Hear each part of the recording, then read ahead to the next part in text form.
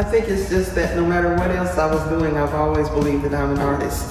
And so I'm creative. And I do that. No matter what kind of job I'm doing, I try to be creative. My dad told me a lot of stories about the African American history and heritage. And he knew about the white history and heritage around here as well. People would come and sit with him and ask him questions about their families. And my dad would tell me all these stories, and I wasn't paying much attention to them at first. And then suddenly I thought, are you kidding me? He's telling me real history. Somebody's got to write this down. All God's Children it covers Waynesville and Canton in Haywood County all the way back to Cherokee County, Andrews and Murphy. And the school that I went to was Andrews Colored Negro School, as I said. And when we graduated, there was no place for African American students to go. And so we went to Allen High School. So I did bring in that part of Asheville.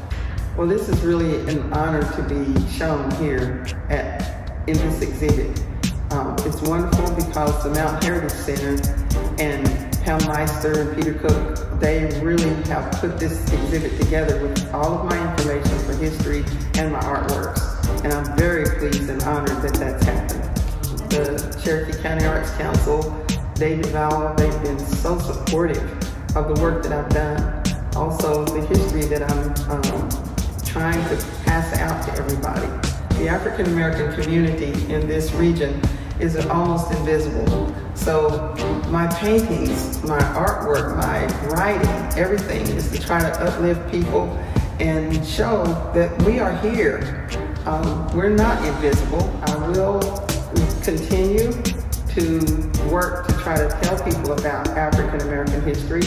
And it's really a shame that there's only 1 month that we set aside for African American history. It should be in the books. All the students should know all about the other races of people.